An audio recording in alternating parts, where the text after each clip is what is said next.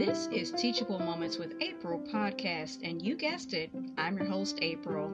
If you're a returning listener and a part of the Teachable Moments with April podcast family, welcome back.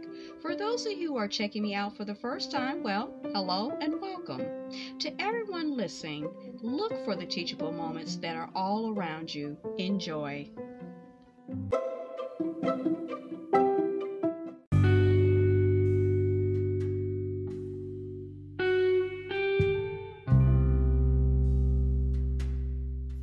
A prayer for wisdom and spiritual discernment.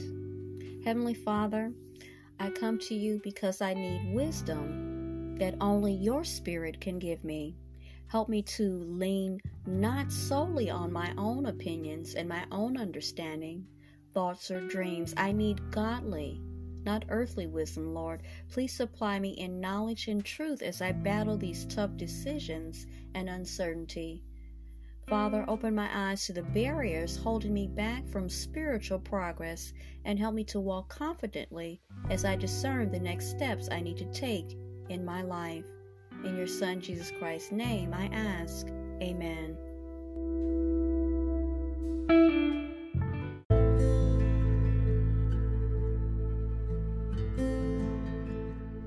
So our next case study for Chapter 3, Territorial Spirits by C. Peter Wagner, is Argentine Spirits.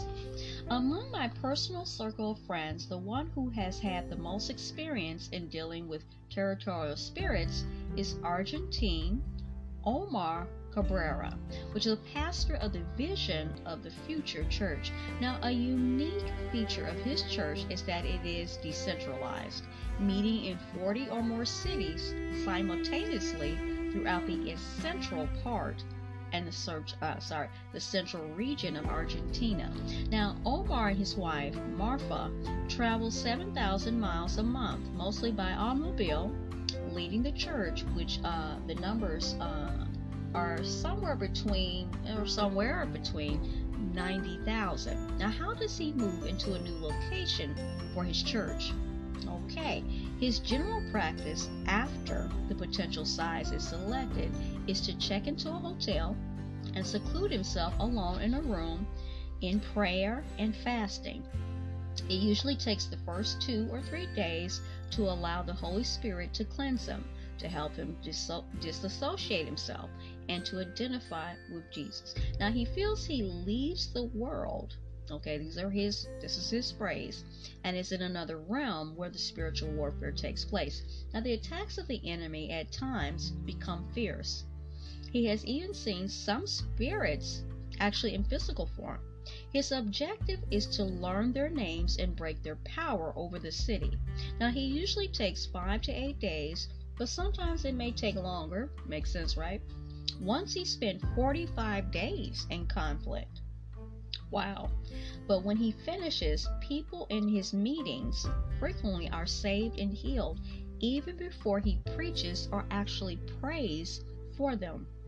I have previously described the tremendous growth of churches in Argentina today and the power evangelism that is accompanying it.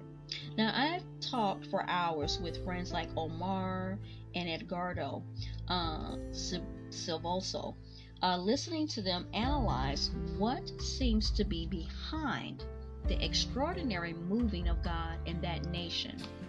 Since the Falkland Islands War of 1982, now one hypothesis, relates directly to the type of cosmic struggles I'm describing here.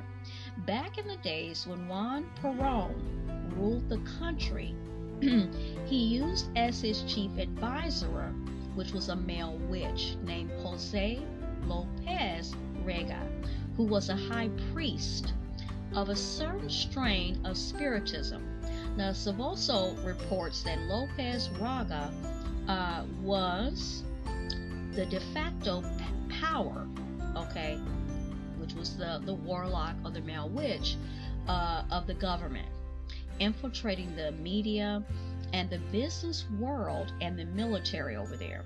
A wave of demonic activity swept the country. People were given testimonies on national television as to how they were helped by this particular spiritism, okay? Unfortunately, the evangelical community was ill-equipped to deal with all of this, okay? And as have also told me, we had sound doctrine, but we were powerless to combat the demonic forces that were at play. Now, churches had not grown significantly. Churches had not grown significantly in decades, okay? Now, it is rumored that when Lopez left the government, he placed a curse on Argentina that resulted in the inhuman atrocities under the role of the military from 1976 to 1981. Now, civil rights back then were unknown, and thousands of people simply disappeared. Does that sound familiar to you guys? Okay, they disappeared.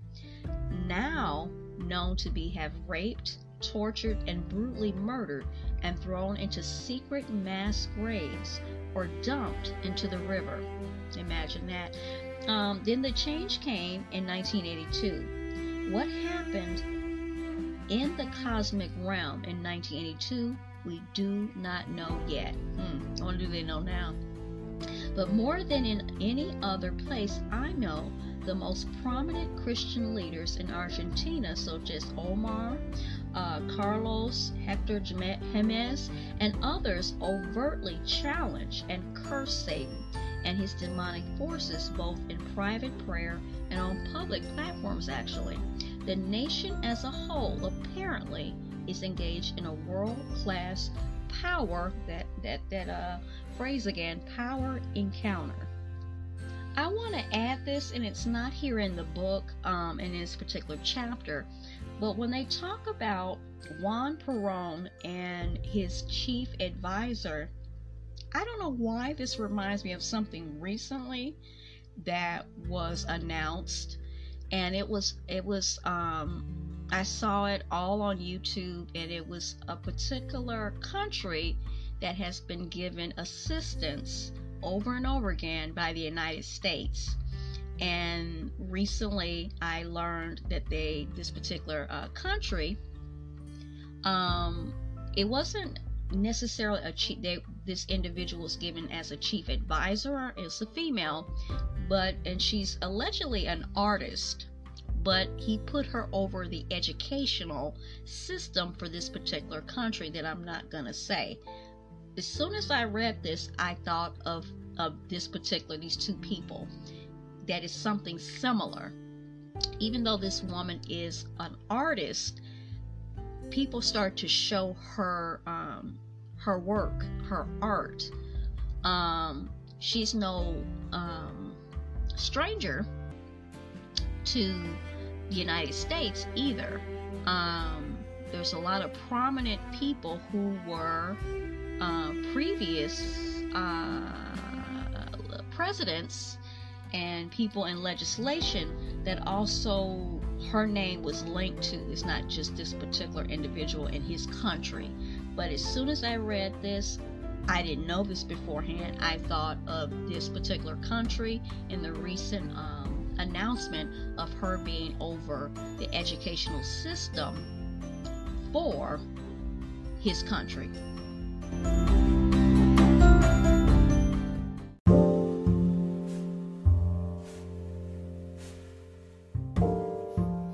Heavenly Father, thank you that you have revealed your love to us today. We invite you to send us out from here in the power of the Holy Spirit. Fan into flame the gifts that you have given us, and come reveal your grace and truth to us each day. For yours is the kingdom, the power, and the glory forever and ever. Amen.